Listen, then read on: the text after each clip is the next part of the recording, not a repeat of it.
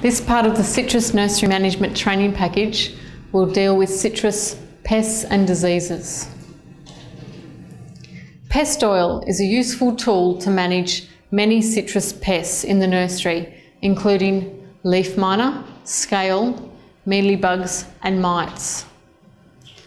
Nematodes, which are tiny soil-borne animals, can be managed in a nursery by using clean growing media, that is growing media that has been treated and does not contain nematodes.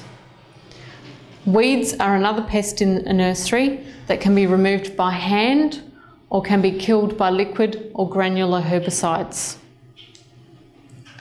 Citrus diseases. There are many diseases that you could see in a citrus nursery. These include citrus canker, a bacterial disease that forms spots on the leaves and on the fruit. There's Phytophthora root and collar rot, where the root system and the base of a tree can start to rot away.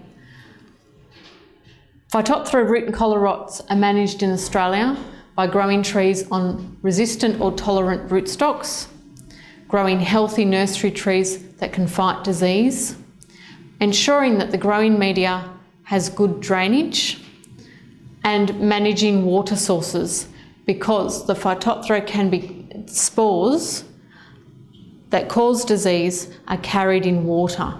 So we treat our water via sand or chlorine treatment. Another group of diseases are graft transmissible diseases that can lead to tree decline, yield reduction, poor fruit quality and tree death. The problem with graft transmissible diseases is that there is no cure. They can be transmitted via infected budwood or seed, mechanical transmission via equipment like secateurs or pruning saws, or graft transmissible via buds. This can be easily done because different diseases can show signs in different citrus species, but they may be symptomless in one citrus species, cause disease in another, but they can be carried in both citrus types. So the seemingly healthy tree may be infected and can infect another tree that will show disease when infected. Examples of graft transmissible diseases are one long bing, which is not found in Australia but is found in Pakistan and leads to severe tree decline and eventual death, and affects fruit quality and yield. There's citrus exocortis viroid, citrus cachexia viroid that cause tree stunting. Citrus tatterleaf virus again causes tree stunting. Citrus cirrhosis virus, which can affect yield.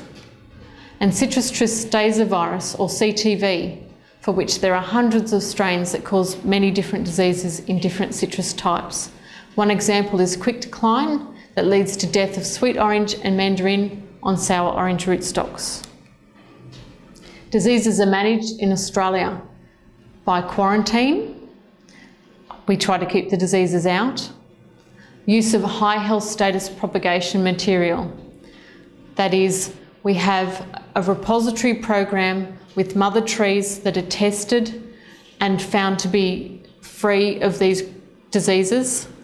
These trees supply seed and budwood to the AusCitrus propagation scheme, which then provides healthy seed and budwood to nurseries so that they can provide healthy nursery plants to citrus growers to plant in the orchard.